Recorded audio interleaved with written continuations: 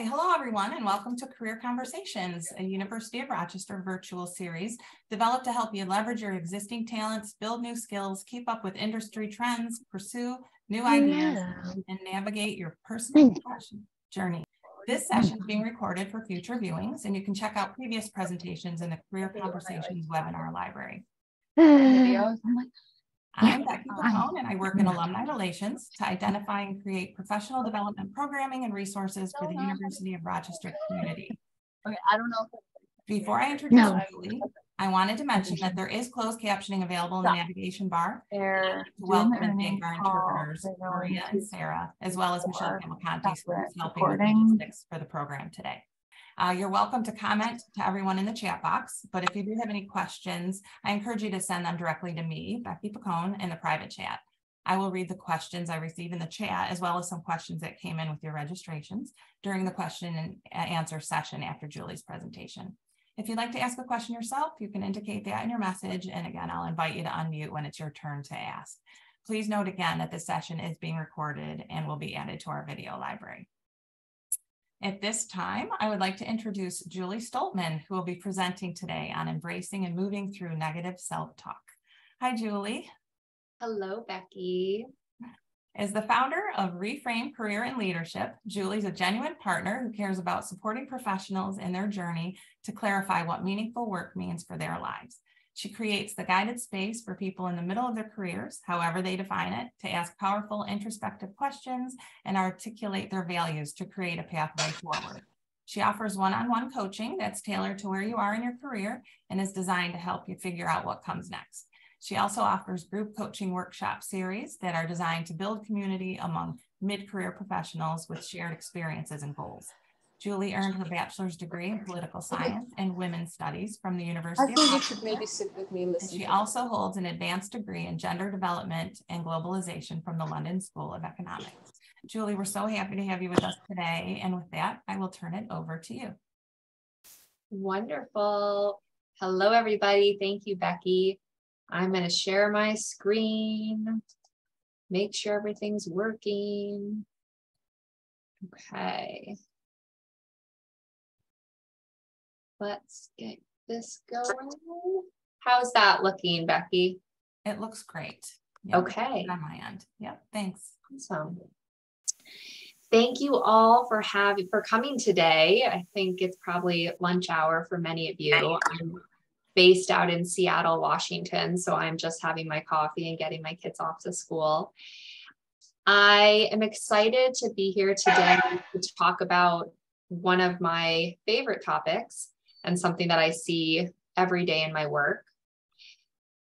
I am the founder of, as Becky said, Reframe Career and Leadership, and we are a coaching and consulting firm specifically for mid to senior level professionals and organizations. Okay, so let's start. Whenever I am working with individuals or with organizations, I start with values. Your personal values or your organizational values are the guardrails. They keep you in line with what is your higher purpose and what is going to support you to live authentically. So I always like to share my personal values and Reframe's personal values when we start, so you know where I'm coming from with this presentation. So as you see on the screen, no one is invested in your career as you are, because no one is as invested in your life as you are. And I firmly believe that. Because we are one person, we are not work Julie, home Julie, community Julie. Investing in our careers is a fundamental act of care for ourselves, but also for our families and for our wider community. On an individual level, I believe that everyone deserves to thrive at work. I also believe that organizations deliver their missions when people are engaged in their work, when they feel valued, and when they're at their best mentally, physically, and emotionally. And I do this work because at a systemic level, our world needs more leaders with the tools and mindsets to drive change. And so that's what we're going to talk about today, are mindsets that we all have, and they show up differently for us. But the common theme is that they hold us back. And we're going to talk about some tools to move through. All right, I hope you enjoy this Rochester orientation, Yellow Jacket checking in with students as they come on campus for the check-in. So as Becky said, I'm going to invite folks to jump in the chat. I can't see the chat right now as I'm presenting, but I hope you all can sort of connect with one another and just maybe say where you're coming from, where you're calling in from, or joining from rather, class year. And I'd love for people to share why they're joining this career conversation today. And the second question on the screen, I'd invite you to think about as I'm presenting. So when I'm talking about negative self-talk or sharing these ideas, I want you to think about what comes up for you when I say negative self-talk. Hopefully that will spur some questions and some shares later on. And our objectives today are to introduce this concept of the inner critic, which is negative self-talk. So I want to talk about the concept of the inner critic as well as the costs. We're going to learn how to recognize our own inner critic because it's really important to be able to recognize. And then I'm going to introduce some tools on how to reframe our relationship to that inner critic. And hint, it's not going to be to try to shut it out or yell at it and say, stop saying bad things about me. And then answering questions. And I always want to remind people at the start of a presentation like this that talking about work and talking about self-doubt and how we talk about ourselves negatively, it's hard and it might feel uncomfortable at times. So I want to remind you all to take care of yourself during this presentation. And obviously many of you are not on screen, but I hope that you are standing, stretching, having water, doing what you need to do to stay engaged. All right, so I'm going to start this presentation with a little introduction of me, which also leads into our topic. So there I am with my friends at University of Rochester graduation day, 2006. So I was a double major in college. I was president of Women's Caucus. I was a teaching assistant. I was a resident advisor. I was a Meridian, which is the campus tour guides and admissions. And I loved my time at Rochester. And on the surface, I had all the traits of someone who is high achieving and performing at the top levels. And I did enjoy it. But what I didn't recognize at the time is that some of the motivation that was driving me was negative self-talk and self-doubt. I have to get straight A's or I'm never going to get into college. It pushed me to get straight A's, which is ostensibly a really good thing. But when that comes from a place of fear and disparagement, as much as from curiosity, there's some cost there. And I share this and I share examples that after college, I went on to get a graduate degree in the UK.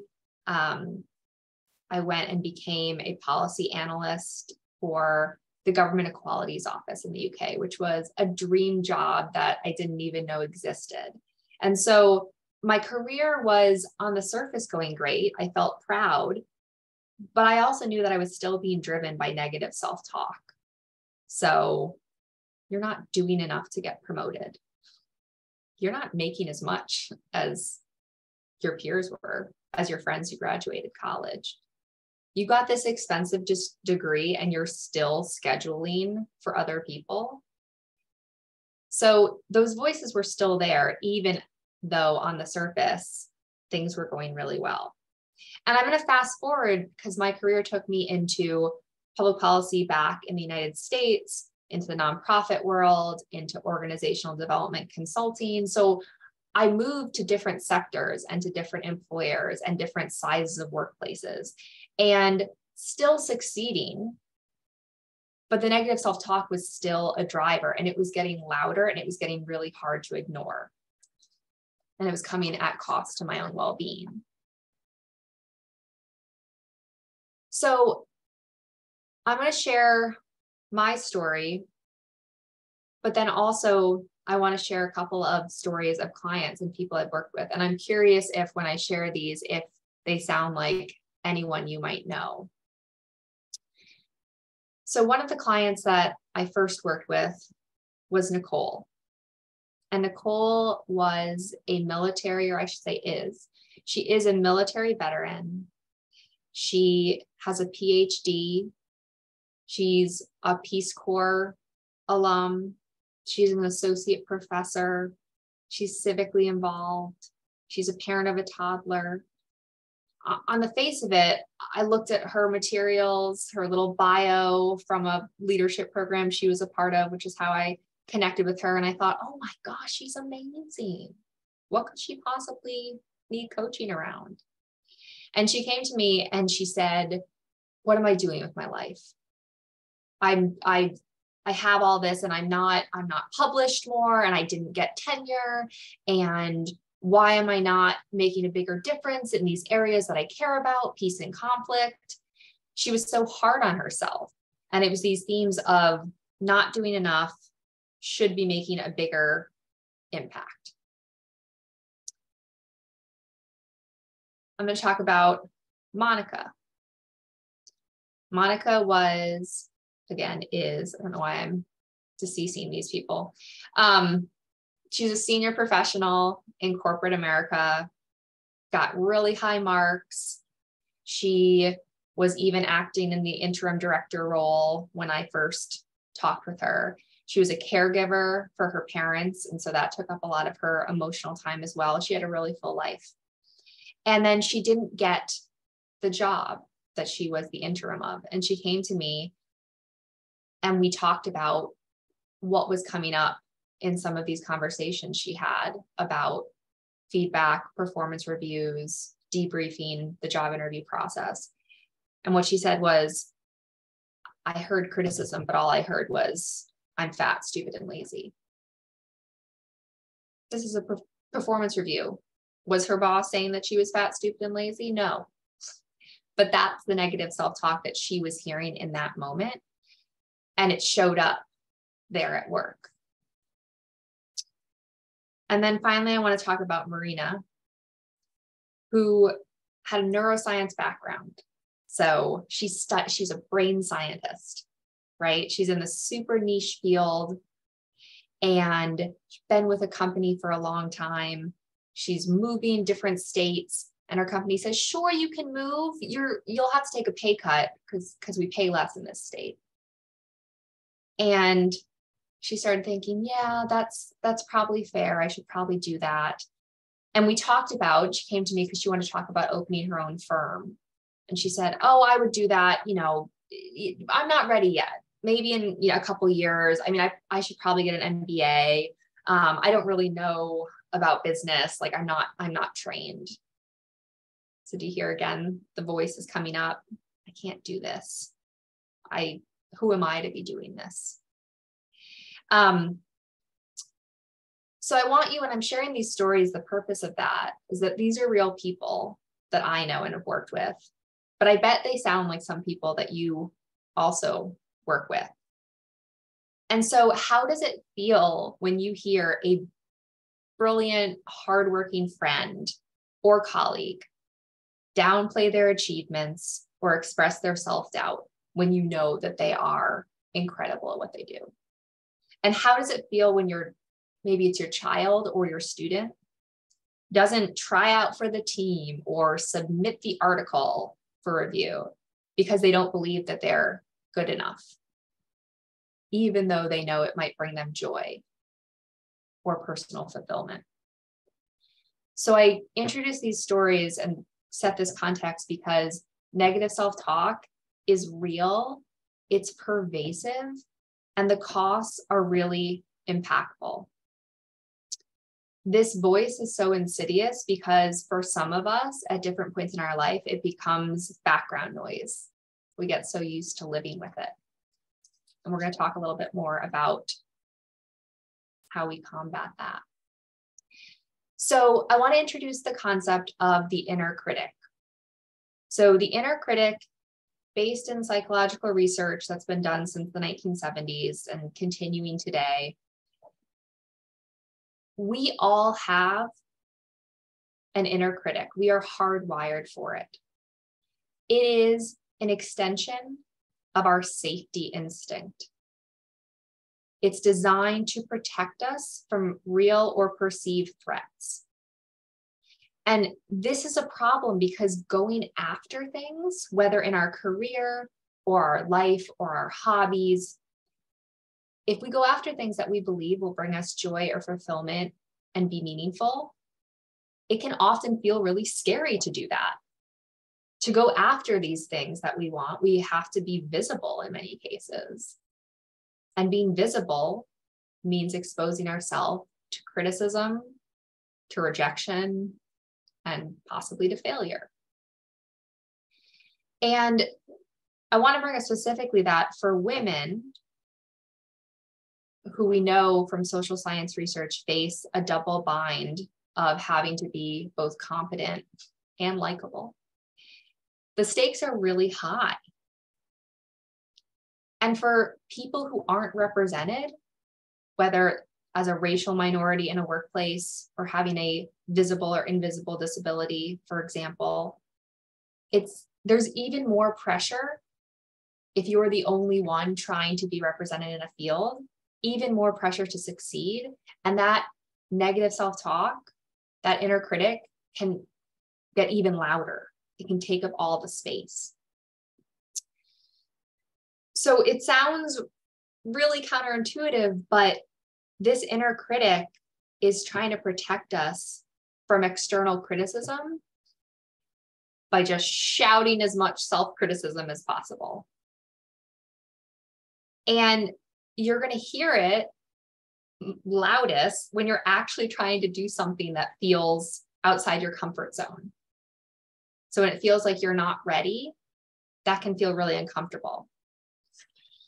I don't know if I don't really meet all the qualifications for that. So maybe down the line, I'd love to apply for the manager role.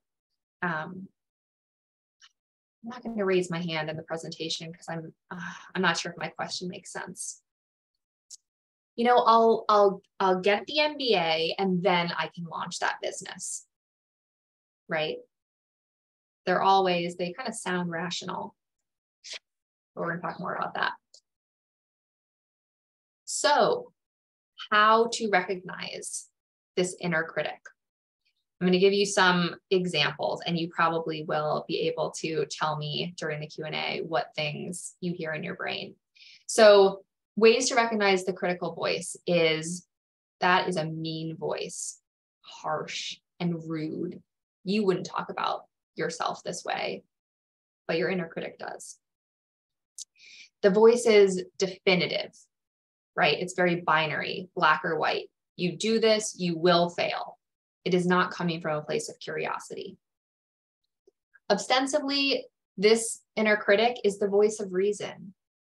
Well, you don't meet all of the qualifications on this job, so it makes sense that you would not be qualified, right? It's the voice of not yet. Okay, you're not ready yet. You just need a little bit more experience, and then you'll be able to go after that. For a lot of people, it's the voice of body perfectionism. Body image is the example that we saw before of my client who, fat, stupid, and lazy, came up. No one is talking about her body image, but that's the inner critic voice that she heard. To recognize the inner critic, it's often like this hamster wheel. You're going to hear the same thing over and over. It's like spinning in your brain. It's really persistent. It's repetitive. And what I think is really important to note is that it may take inspiration from critical people in your life. It may be an early childhood memory of a friend saying, I don't want to play with you. It might be a parent or caregiver. It really just depends. I'm finding a lot of people at one of their first jobs where they've either received negative feedback or had a really unhealthy relationship with a manager. Sometimes those words tend to stick with us as we go through our career. And I'm going to throw out the voice of you're not good at the technical stuff. That specifically comes up for a lot of women that I work with, because again, the spheres of quantitative, financials, math, those things are associated in these masculine domains. And what we see is that you're not quite good at that is often a trigger for a lot of women. And so other ways to think about the inner critic, if you hear things that are focused on problems and not solutions, and just fundamentally self-critical voices, that is your inner critic. So how do we usually respond when someone's being harsh, rude, or mean to us? We might say like, just shut up. Just get defensive, get rude right back. We might try to ignore it. Oh God, just go away, just go away, go away. I have to focus on this presentation, go away. We might try to argue with this voice. No, I am qualified because I know the research says that women don't apply for things unless we meet 100% of the qualifications, but I'm going to do it anyway. So there, right? And the problem is it doesn't work because again, the inner critic is trying to protect you. It is not trying to be mean for being mean's sake. It is genuinely trying to protect you from having to face criticism or fear or anything that could be a threat to your well-being. And so I like to think about how not to respond to the inner critic is, am I responding like a toddler? I have a 2.5-year-old. Or am I responding like a jerk? Does it work when I say to a toddler, stop being mean to me? Does that work? No. If you ignore the jerk, do they go away? No. The final way not to respond to the inner critic is a tricky one, because oftentimes if we are feeling like we are not doing enough or we are not good enough, we're kind of beating ourselves up, we want to go out and kind of get that affirmation that we're craving, or we want to go out and get that praise. And I've certainly done this myself. Oh, I'm feeling really nervous about this. I'm not going to be good at this. Let me call 3 of my friends and tell them that I'm feeling nervous so that they can tell me how wonderful I am, right? It's always nice to get praise and affirmation from people we love or people who are in our sphere of influence at work. But the problem is it's not sustainable. If every time you heard negative self-talk, you had to go out there and hear 3 other people tell you how great you were, how much energy and time is that taking away, right? It's really hard. So it's one strategy that people employ, but it's not a long-term one. So you might think at this point, well, you said everybody has this inner critic, and you said it's normal and it's part of life.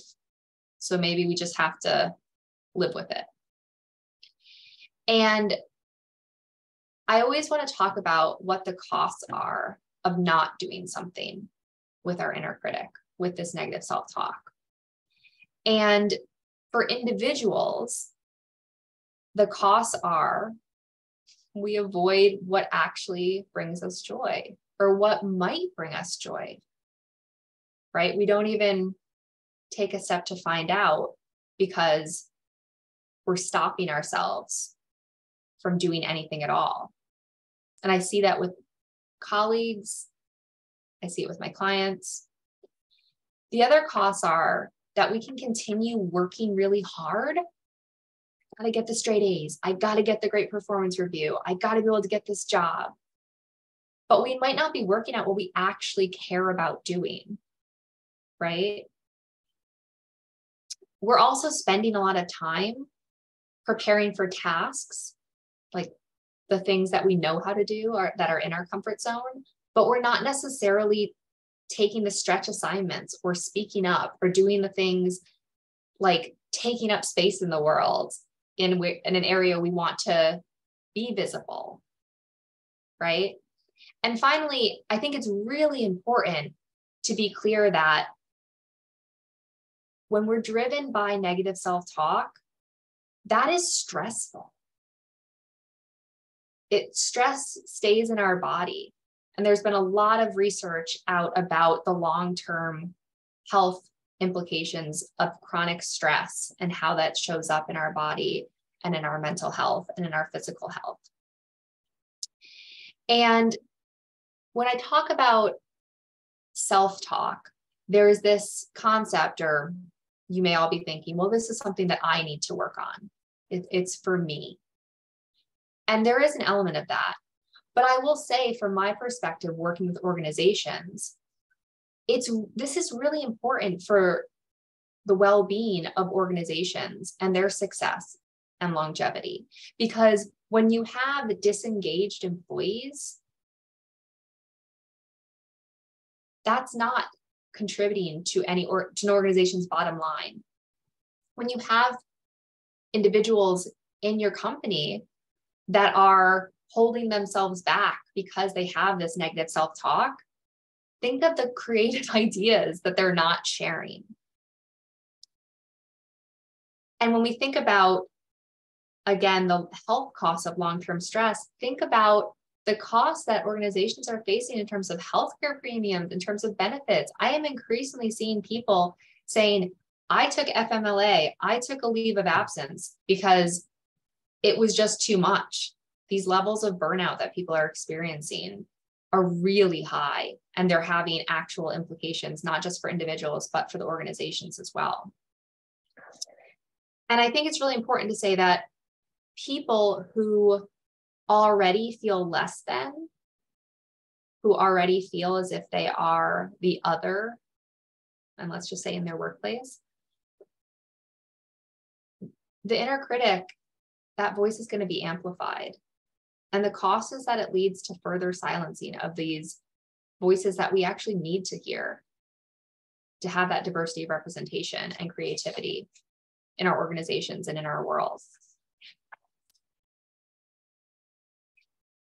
So I want to pause for a moment and let people kind of integrate some of the materials I just presented. And I'd love to just quickly recap. So we've just talked about how the negative self-talk is something we all have. We can think about it as our inner critic, which is there to protect us, but also keeps us stuck. So I want you all to think about, or I hope you're thinking about, what do you hear when negative self-talk shows up for you? What are those refrains? Is it, I'm not good enough, I need to learn more, I'm fat, stupid, and lazy? What are the things that you're hearing? Can you start to distinguish them? And I want you also to think about, when do you hear it most? When does it get really loud or really kind of spinning around in your head? And how do you respond to it? I'm curious afterwards to hear how people have been responding, if you've been responding like the toddler.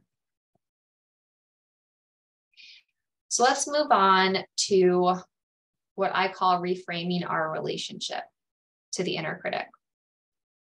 So there is a huge amount of literature and headlines and training programs and workshops and books all about having more self-confidence. How do we get more self-confidence? And I'm here to tell you that the goal is not for you to get more self-confidence. The goal is not to have unfailing confidence. And the goal is not to try to shut out everything critical in your brain. The goal is to have an effective, compassionate relationship with that voice. And I want to go a little bit deeper on this piece about confidence, because the clients that I work with, I want to say almost every single person who comes to either a group workshop, a one-on-one session, or if I work with them in an organizational capacity, almost 100% of them will put on their goals, more confidence. And I always say, well, tell me a little bit more about that. Let's get specific. Well, I need to have more confidence. And it's really hard for people to get specific on that. And yet it becomes this ultimate piece on the to-do list or on the professional development goals. And the problem is that this puts the onus on an individual to solve a problem at the expense of organizations and institutions considering their role in this issue of confidence. So I'm going to put that there for now, and we'll come back to that. I think that'll come up in our Q&As. So the good stuff, the good news, there are tools we can use to reframe our relationship with negative self-talk. So I'm going to talk about 3 of them. The first one is notice and name it. So you are not that voice. You are the person aware of that voice.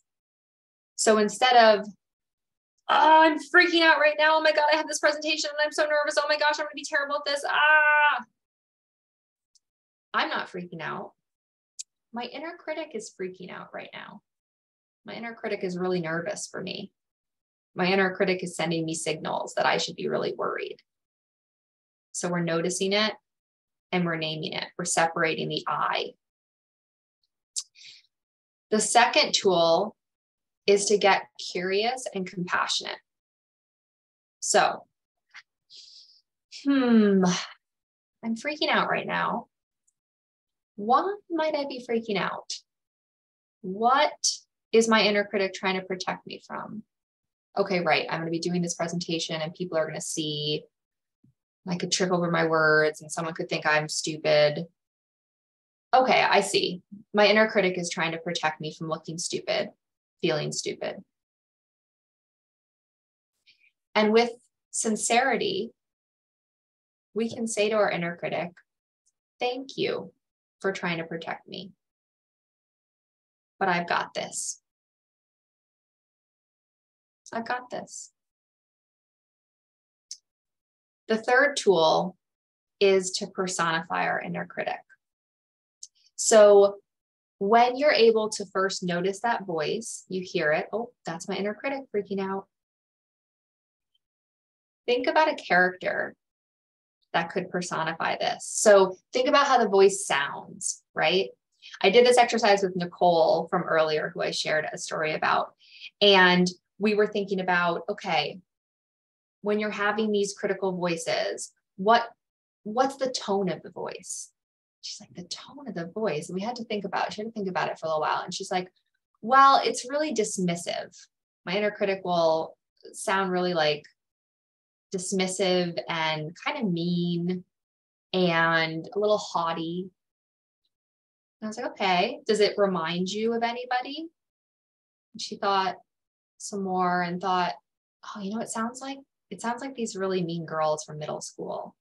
And there was this girl named April, and she was really like, she was dismissive of me and she was mean and she was really haughty. And so as we talked, Nicole got this exaggerated, kind of amplified, cartoonish image of of April. So April was the middle school girl. And so she would refer in coaching to April. I was in a meeting with my, director, and April was really speaking up. But I told her, like, thank you. I get that you're trying to protect me, but I've got this, right? So it wasn't just this voice in the back of her head that could get confused with her own voice. It was that pause. She was able to recognize, oh, this is April. April's talking. And we had a language to talk about that, right? So instead of this pathologized, oh, I have these horrible voices. It's just me. Why can't I get more confident? It was just, the reality is April's in her head. April's trying to protect her. But you know what? She's a grown adult, and she can thank April sincerely for what she's trying to do.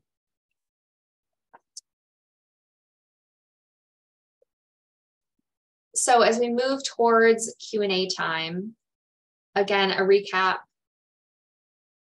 The inner critic is one voice. It is not the voice. Even though for some people, sometimes in your life, it's going to feel like it's the only voice, that it is the loudest thing in your head. But I'm here to tell you that it is only one voice.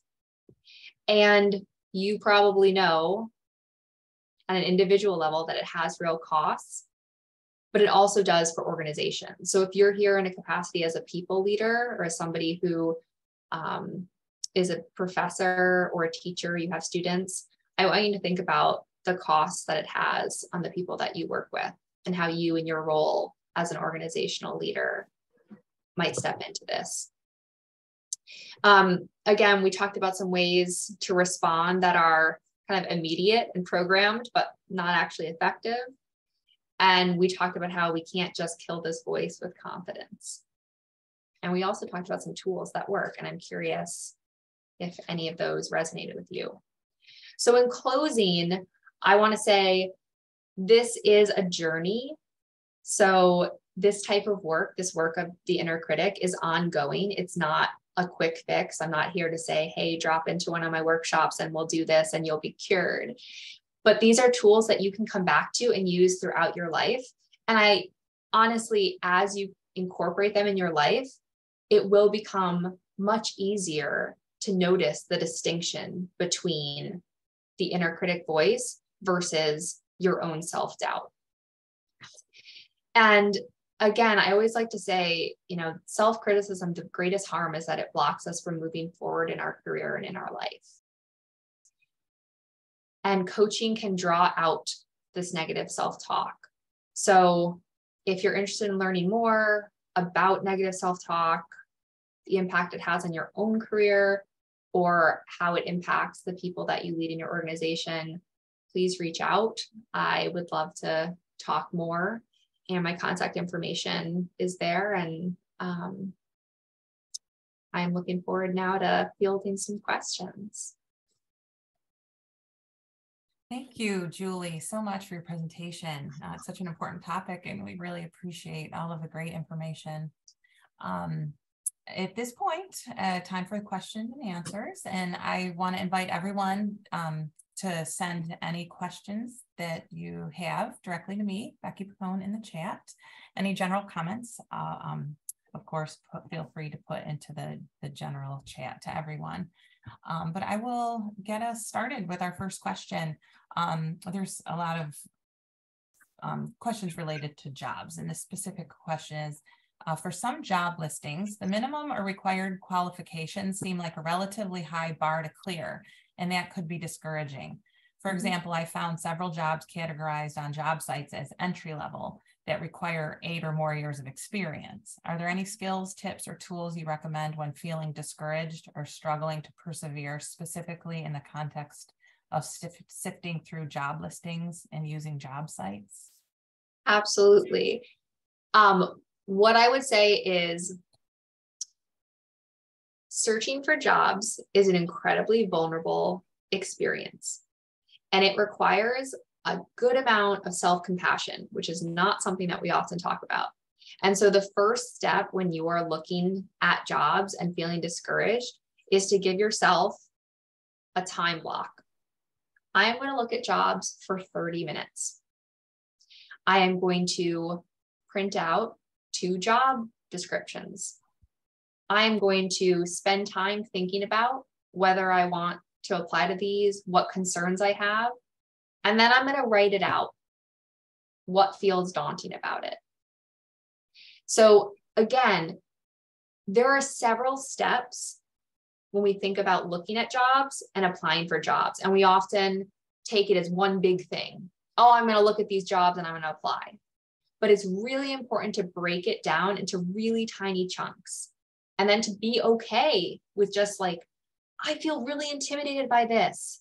Like, say that out loud. Don't keep it in your head. Write it down. I'm feeling really intimidated. I don't know if I meet all of these things, right? Getting all those insecurities out. And then I would say really tangibly is, yeah, there's going to be a lot of qualifications sometimes, and it requires you to think really creatively around how you may meet those qualifications outside of the example that they're giving on the job description. And that's where looking and thinking about job searching as a collaborative exercise, not a solo exercise, is really important. And as an example, when I work with people on moving into new jobs, that question about qualifications comes up. And oftentimes it requires like someone who's curious and supportive and compassionate asking you questions about how you may meet those qualifications, because you may not come up with them on your own. So that's a long answer, but I would say breaking things down, giving yourself the time and space, being compassionate with yourself, and then bringing in other people, making it collaborative when you're doing that job search are ways that I tackle it. Well, that's great. Thank you, Julie. We have another question, a couple questions that just came in the chat box. How can a supervisor coach an employee in a way that doesn't assume what they are thinking or embarrass the employee? That's such a good question. I really believe that people managers need to model, they need to exercise their leadership through modeling the behavior they want to see. So I'll give an example. I was recently facilitating a retreat for a leadership team. And the executive director was talking about how he wanted to see his employees sharing where they wanted to grow in their careers. I said, that's great. And of course you can put that in the employee handbook or talk to them about it in a one-on-one. But they're only going to do it when they see you doing it. And so I encouraged him, and he shared during this retreat, he said, I want to talk about the things I care about professionally. I want to talk about the places I feel vulnerable as a leader. I want to talk about the things that I'm still working on. So in actually being vulnerable and sharing some of his own kind of negative self-talk, he's explicitly giving permission for people to be able to share that if they felt comfortable, right? So again, the psychological safety piece is really important. But one of the ways that people leaders can support their employees is by giving people access to tools that give insights on their self-awareness. So for example, a Strength Finders assessment, a Myers-Briggs assessment. Are you basically telling your employees, hey, I want you to be able to learn more about yourself and see what might be useful for your own personal development, not just as it relates to the work that we're doing. So I think that's one example of being able to support your employees by modeling that vulnerability, modeling where you have places to grow, and then giving them access to tools that can deepen their own self-awareness. Okay, great. Thanks. We have several more questions coming in, so we're going to move on. What should I do if my inner critic is criticizing me for something I did wrong? Like if I made a one-time mistake at work and my inner critic tells me that I'm horrible, is there any tools to manage this? That's a really good question too. I mean, again, being able to get compassionate. Thank you, inner critic. You're right. I made a mistake. It didn't feel good. Are people perfect? No. Do we all make mistakes? Yes. Can I use this to learn? Yes. All right. Thank you, inner critic, for reminding me that it feels awful to make mistakes, but everyone makes mistakes. Kind of sincere, compassionate, and moving on. Great. Thanks for that question. I know I can relate to that question too. So I appreciate that, Julie. Here's another. Is adding an apology where it isn't necessary an example of negative self-talk? Ooh, very interesting question. Adding an apology is definitely something that women tend to do more, the excessive apologizing. I don't know if this example of negative self-talk, I'm thinking about that more as a perfectionism piece, right? So, oh, if I have to be perfect, well, it wasn't perfect, I better apologize. I think it all plays into it. But again, with the noticing, that's where I would say the tool around naming and noticing it. Oh, I'm doing that again. I'm overly apologizing. Maybe I just take one more pause before I think about how to respond. Right? That's one example of using the tool. Okay, great. Here's another. I think timing is important in moving up or on to something new. Does the inner critic help with timing? Timing. Let's see. I wish I knew from this person more what they could tell me a little bit more about that question. Moving on to something new. Yes, there's something to do with timing, but I think you would ask yourself, is there ever a perfect time to do this? That would be my question, is what is the timing protecting you from? Or maybe this person could also add a little bit more detail. Okay, we'll move on. And then if that person would like to maybe put a little bit more information to the chat or ask, the question in a more specific way or anything, then we'll invite you to do that. And in the meantime, I will, this question that came in with the registration was, I would like to learn some strategies to help support my staff and peers. With negative self-talk, presumably. Self-talk. Yeah. Yeah. I mean, honestly, I think you can introduce these 3 tools. You can share, and if you want to reach out to me, I can share some resources in terms of articles. But it's useful to introduce these tools. Again, I think that self-awareness is the first piece of it, and is the first piece of introducing this idea of negative self-talk. And I really like the Strength Finders assessment by Gallup, which is a really affordable, intuitive, easy way for people managers to be able to say, hey, I want you all to be able to learn more about where you show up best. And again, we're starting from this strengths perspective versus a deficit.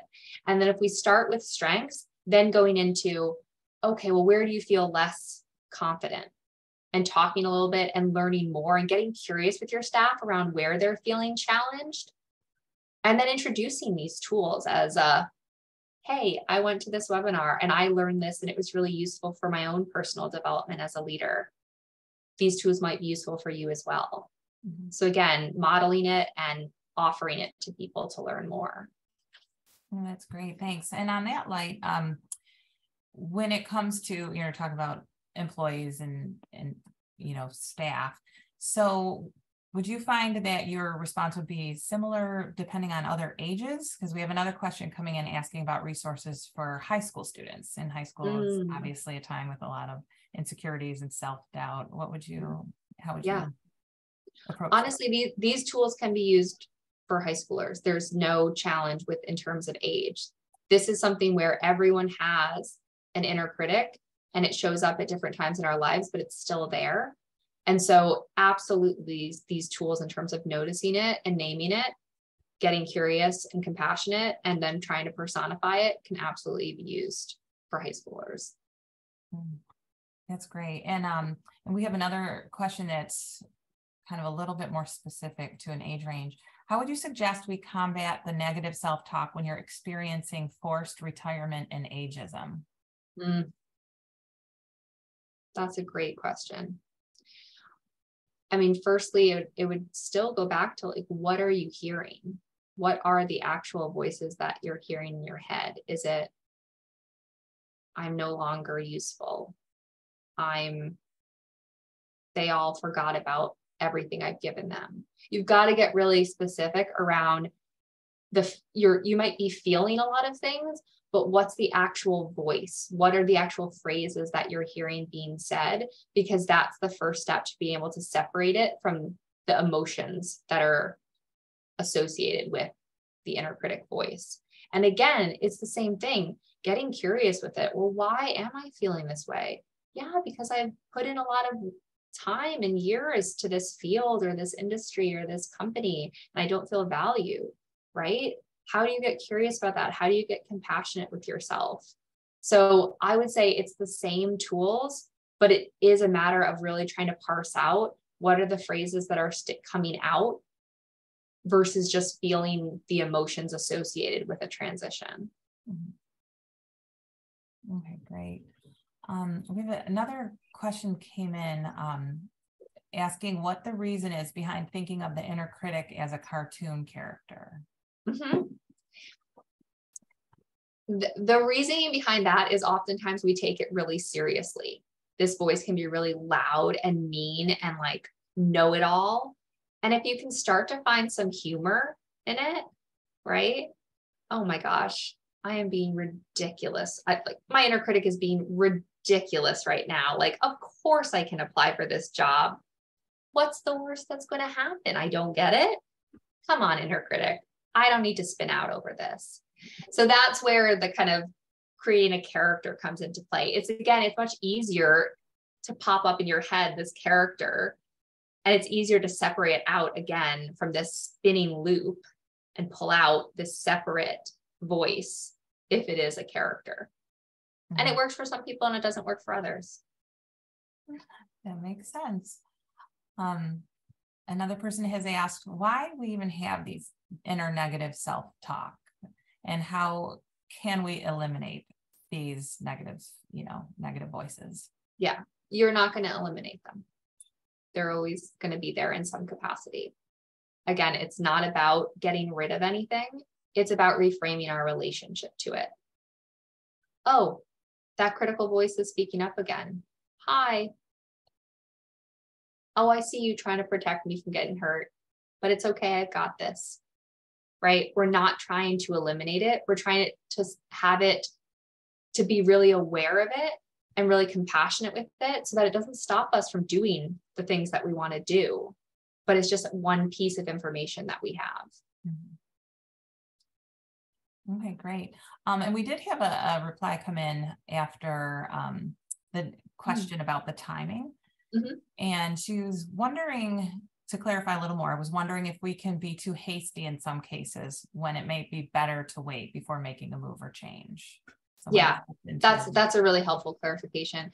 I would say, again, it's about taking the time to pause and think about, is the voice curious? Is the voice concerned about my own personal growth, or is it more concerned about me staying safe?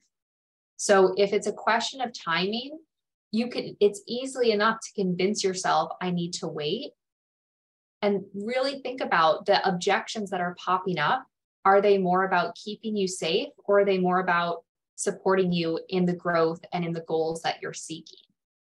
So again, it's one piece of information, and really trying to think about if the voice is coming out as very binary or very definitive, that's likely your inner critic. If the voice is more about supporting yourself and coming from a place of curiosity, then that's what the information that you want to be able to take in to inform you about whether you need to move, or maybe it does make more sense to wait.